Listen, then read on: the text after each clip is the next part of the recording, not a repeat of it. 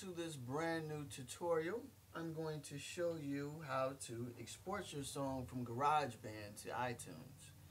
And so I have a song already pulled up here. Let's play it for a second.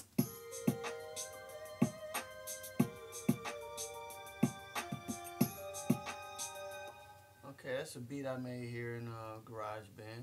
So what I'm going to do is go to Share and Send Song to iTunes. And simply title it or whatever. It's already titled here, so I'm just going to hit Share. And now it's creating a mix down. And right after that, it's going to normalize and export the song directly to iTunes. And you should be able to pull it right up in your iTunes library. And from that point, you can download it to your iPod, your iPhone, or whatever you like to put your music to.